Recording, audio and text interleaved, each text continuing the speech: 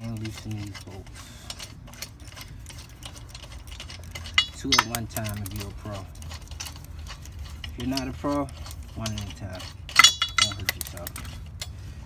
It's real ugly around here.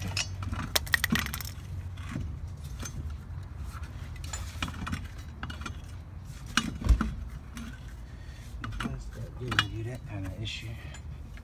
You bring that 4-way back out. You're spinning it. Good spin. Good spin. Good spin. So we're gonna move all these jump out the way to secure the car the rest of the way so that it doesn't fall on you while you're working on it. This is just like a second jack. It won't fall to the ground. So these are the 2 screws. Can you see? Come up. These are the 2 screws. That is 1, and that right there is 2. To take off your caliper, not your bracket. If you want to remove your bracket, you remove this screw and the screw right below. This is your brake line. This is your rotor, and this is your ball bearing and studs. So we're going to continue by, what the hell? Okay. Using this 5 and 15 and 30-second ratchet socket. We'll try to break this bolt, which is going to be the opposite for this side of the vehicle.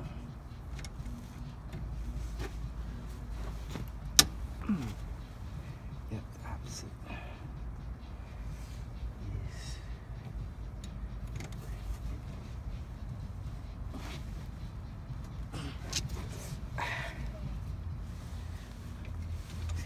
Okay, so now that that screw is broken, we're gonna break the bottom screw.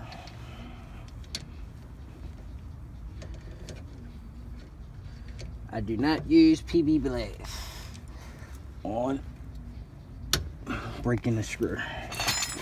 Just pearls. Oh. And sometimes it can get really difficult to get these bolts off. Alright, there we go. Once you break them, you can hand loosen these bolts very easily. You can change your brakes for about $26 on even a BMW by following this method right here. Okay, now that you have your screws removed, you take this off, which is the caliper and not the bracket, which can be very tight sometimes. You want to take that and sit that there. You want to take this old brake and you want to take off this old brake. You're going to use one of these old brakes to push in the caliper, which is this, is out. So you want to push that all the way back in with new brakes with this tool, and it's called a C-clamp.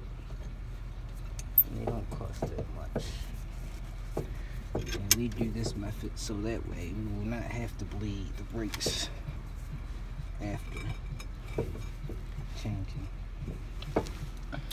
And I will have another video coming to you on my next brake job, how to fix a caliper that is frozen, that won't move, depending on your new brakes.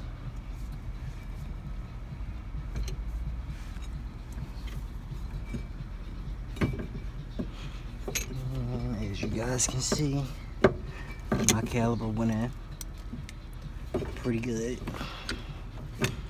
So I'm gonna take that old brake out of there and I'll put these new ones right on, right in position, very easily. Bam. That's one. And the second one goes in the back. make sure this side faces that way, or you will be driving with one back brake pad, and that's not going to sound too good when you start to drive. After that, you would then put your caliper back on the bracket and push these little two things in so that they line back up with the bracket itself. And then we find the screws, which I throw any damn where, because I don't give a flying S-H-I-T. Yeah, me. Don't give a flying dookie. So, now that I got these back on, what I'm going to do is I'm going to grab my ratchet to make my job a lot easier. And I'm going to go ahead and tighten these screws back up to the proper torque. Now when you torque your brakes, you don't have to really tighten them a lot, because the heat will expand, causing the metal to expand, causing it very hard to get off for the next time they are changed. So a nice snug, good snug would do. Nothing really hard.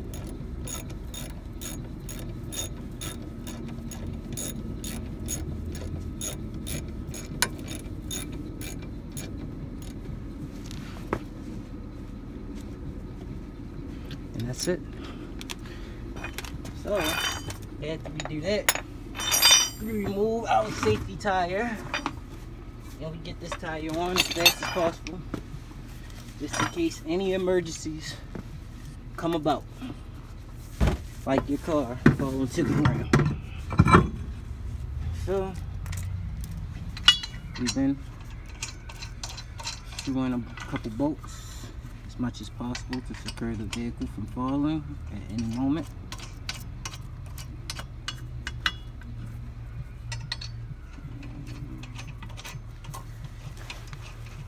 At this moment, the car will not fall, no matter what. And you always torque your screws in a pattern. I'm about to show you how to do that. This is to make sure that your wheel is all the way lined up with all the other components on the inside. So we're going to go ahead and start this one off, and then we're going to go ahead down here, this cross screw. So now that we did that one, we can come up here to the top, or we can go to the bottom. And now that we did that one, we would go here to this one. And then after we do that one, we would go here. And then we will cross again to make sure that none of these screws have got loose. So once it gets on the ground,